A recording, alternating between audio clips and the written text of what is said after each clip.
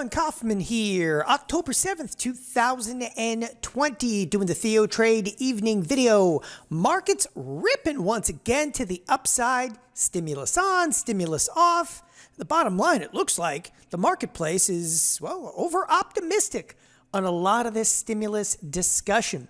What we're going to start with this evening here is a 30-day, 1-hour look. And I'm just going to point that out because it's kind of an unusual take on the S&P futures. But I wanted to show you some of the wild kind of chopped out volatility trade. And I was talking about this expressly on Monday. Just don't read too deeply into some of the wild moves that you're seeing right now. So, you know, Sunday night into Monday, again, some volatility to the upside. The stimulus, you know, is possibly off. Some tweets come out, it's back on. Again, volatility, chop trade. But at this point, you got to kind of question, are we really over optimistic on stimulus? I'll tell you, I'm surprised a little bit at how well the marketplace also took the FOMC minutes. So FOMC minutes came out today, and Jerome Powell and crew also had mentioned in those minutes, we need stimulus. Nothing's happened yet, and yet the marketplace is reacting today like, it's back on, baby. There's going to be a deal. And here we are. Again, up some 53 handles on the S&Ps. The Nasdaq rips to the upside, but push all of this aside. Again, I kind of call this volatility chop trade. So we appear to be a little over-optimistic. The FOMC states that we need stimulus, you know, but there's one big takeaway here that I think a lot of people are kind of missing. I want to take a look at the Nasdaq futures. First, we're going to go to the daily chart. All right, so in the Nasdaq futures, the daily chart, all you have right now inside of the Nasdaq, day-to-day basis, almost broke lower, it's chop trade, okay? The ranges, though, they're huge. They're just absolutely huge. And I wanted to bring up the Nasdaq because it kind of differentiates maybe the marketplace that you believe that we're in. And looking at the Nasdaq kind of exemplifies this. If you look at ranges on given days, any time back this summer, you know, there's a couple of big days in here where the Nasdaq threw off some big ranges. But look at the stark contrast in how the marketplace is trading since volatility kicked in early September. Now, granted, and I get this, right? We are unquestionably, okay, just chopping along in here, but it's the ranges, okay, that matter. Because when we stop the chop and start with a bias, that bias is going to be big. So I want to remind everybody about this because, again, when I say the bias is going to be big, I'm just saying the market right now is priming for a fairly substantial move.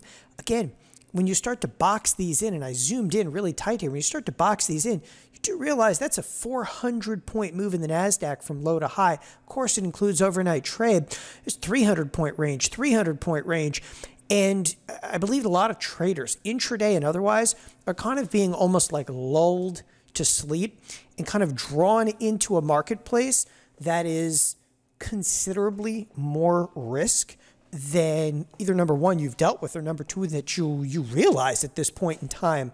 But the Nasdaq, again, throwing off wicked ranges and going absolutely nowhere. Specifically, your 2 weeks, their last 2 weeks of trade, okay, you got nothing, absolutely nothing.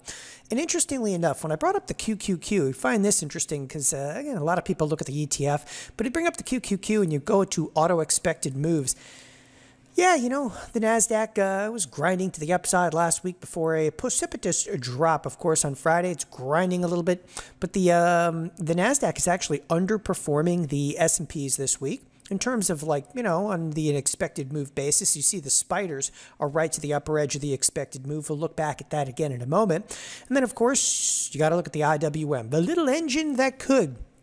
And this, to me, it just speaks volumes about the marketplace. When people are looking to try to discern, if you will, directional bias to the overall marketplace, pay attention, okay, more to relationships and less, okay, at this point to technicals. And I'm not trying to be an anti-chartite. You already know I'm an anti-chartite, right? Again, you take a look at the that vicious move up inside of the IWM. And it's not about getting long or short the IWM.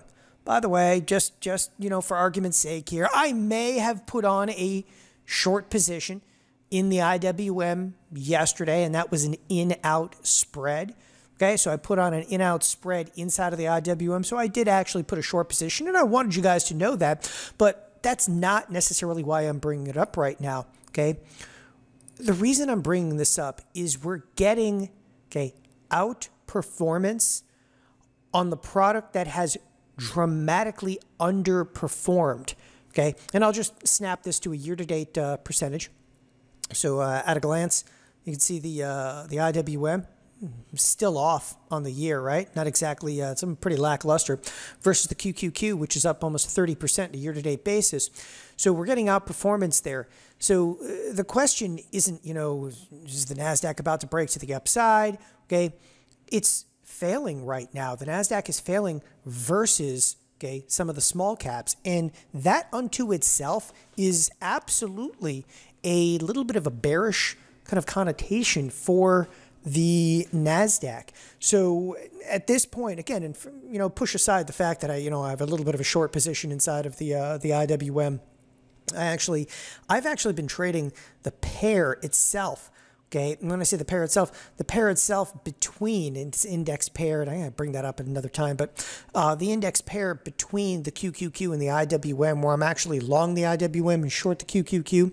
But again, that better save for a time where we can explore that within the TheoTrade kind of chat during the session.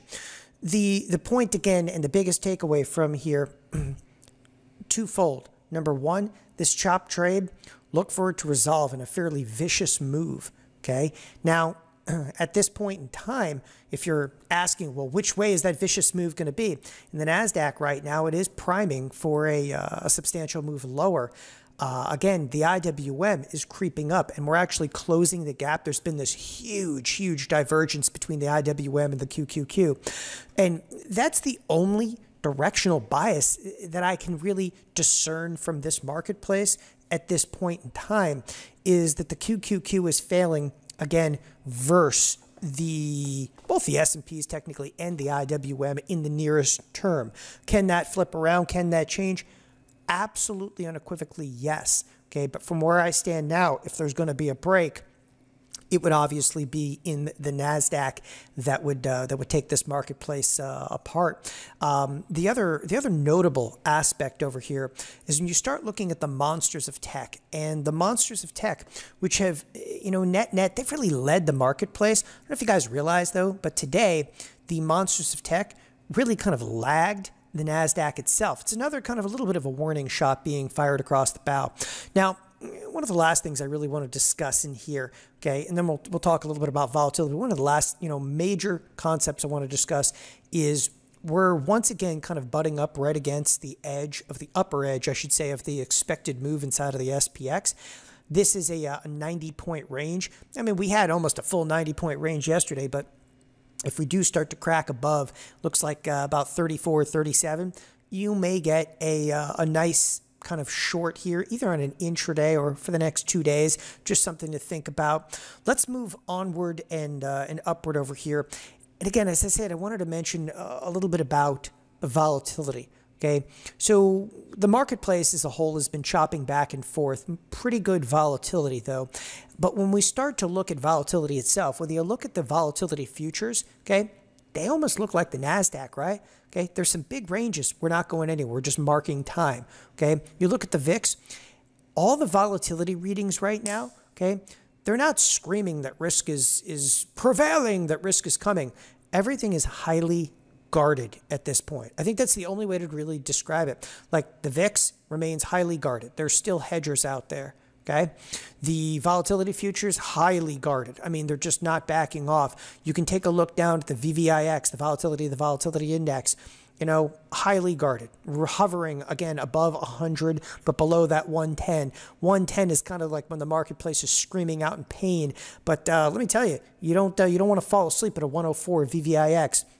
So we're stuck right now in the middle, right? We're stuck in the middle. We're looking for a very substantial kind of volatility breakout inside of the next couple of days, which if you're trying to allocate here, listen, if you have strong belief that we're about to explode to the upside, I'm telling you right now, it doesn't matter. Put on a couple of defined risk positions. You have strong belief we're going to, just tear apart to the downside.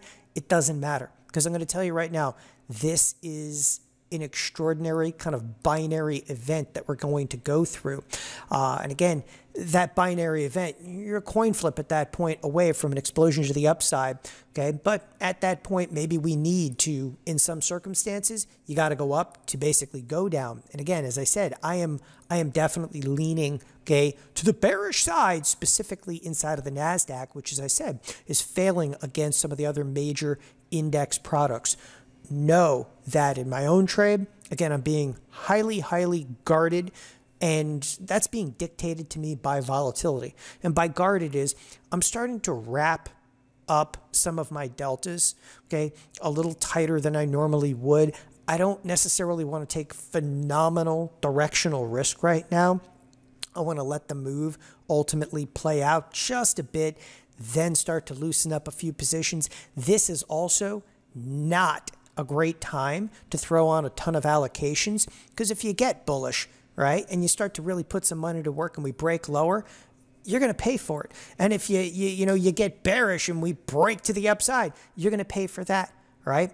These type of guarded stance positions, we've been through this before, okay? Mark some time, watch the volatility, look for the breakout. Thanks everybody for joining us here at TheoTrade. Have a wonderful evening. Bye-bye.